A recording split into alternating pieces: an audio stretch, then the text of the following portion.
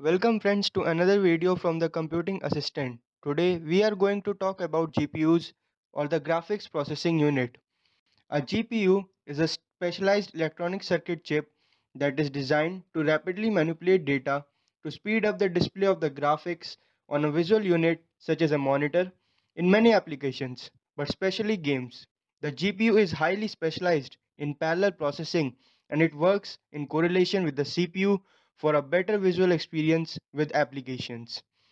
So, the first question that arises is, why do we need a GPU?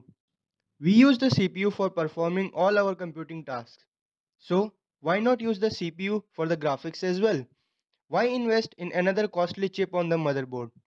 Well, in the very early days of computing, when we used to have computers for very specialized use cases, or when the need for the graphics was not that much, the process of using the CPU for all the processes going on in the computer, including graphics, was fairly usable. But as the graphics for the games and other kinds of graphics intensive applications started requiring more and more computing power, a very reasonable need was felt for a specialized circuit that could generate graphics, and the answer was GPU.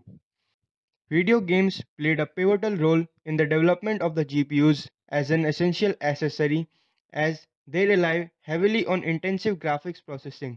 In fact, the earliest and more powerful GPUs have first appeared on the video games consoles rather than the personal computers. Since the 1970s, with the advent of more and more computing power on a single chip, and then the development of better display units and other peripherals led to an improvement in the gaming experience also, and more intensive games started to appear in the market. These games required better frame rates and better 3D renderings. So, this pushed the hardware manufacturers to accelerate the development of better GPUs. Although the real exponential phase in the development of the GPUs came in the 2 decades after 1990, the coming of the GUIs or the graphical user interfaces also played a big role in pushing the standards and the usage of dedicated graphics card. Now the question arises that how does a GPU work and how is it different from the CPUs? Well, as mentioned earlier, GPU works well at the tasks where the manipulation of the graphics rendering is required heavily. Most of the 3D images of the objects that you see on your displays are made and rendered in the form of many smaller triangles. These triangles are represented by three coordinates in the space, namely x coordinate, y coordinate, and the z coordinate. Now, in order to produce moving images, these many smaller triangles need to move and transform. The color of the vertices of these triangles and also the color of the fragments require different components inside the GPU for the renders, which are known as the shaders. These processes require a large number of calculations. The coordinates of these triangles are also represented in the form of matrices, and so a GPU needs to be very good at these kinds of calculations. Also, since these calculations take in large numbers at the same time during a gameplay, it will be a good idea to do these calculations in a parallel manner. So, a GPU is very good at working parallelly on many different tasks at the same time. On the other hand, a CPU works in a serial manner. This is one of the main differences between the CPU and the GPU, which emphasizes the need for a GPU on a computer. However, that doesn't mean that you cannot use the GPU for the general purpose computing. In fact, one of the main extended cases of the GPUs is the GPGPUs or the general purpose graphics processing units. These include computer applications where a lot of processing is done in parallel, like machine learning and Bitcoin mining. In fact, the emergence of deep learning has dramatically increased the importance of the GPUs, or more specifically, the GPGPUs. In a research done by Indigo, it was found that while training the deep learning neural networks, the GPUs can be as much as 250 times faster than the CPUs. There has been some competition in this area from the ASIC or the application specific integrated circuits like the TPU or the tensor processing units from Google.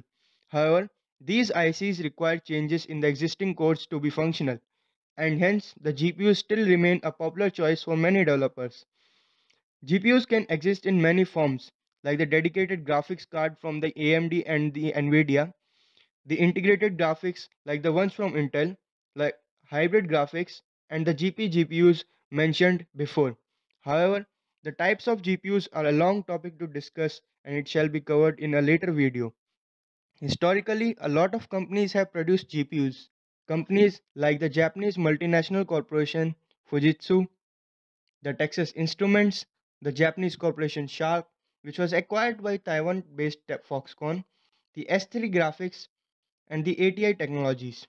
ATI was later acquired by Advanced Micro Devices or the AMD in 2006. These are some of the companies that made GPU products at one time or another that made a great impression. The list is not an exhaustive one and may cover many more companies. And the list can never be completed without including the pride of the GPU manufacturers market, AMD and Nvidia. AMD and Nvidia are the companies that make the best GPUs in the market right now. In fact, if we exclude the Intel integrated graphics solution from the list of GPUs, then Nvidia and AMD controlled nearly 100% of the GPU market share in 2018, with Nvidia having nearly 66% and AMD having nearly 33%. This year, the unveiling of the Nvidia's RTX series of the GPUs featuring ray tracing technologies became the talk of the town among the gaming fans and the tech enthusiasts. They will be covered separately in another video. In addition, S3 Graphics and Matrox produce GPUs. Modern smartphones are using mostly Adreno GPUs from Qualcomm, PowerVR GPUs from Imagination Technologies, and Mali GPUs from ARM. So that's all for this video. We hope you enjoyed it, and if you did, then please like and share it and subscribe the channel.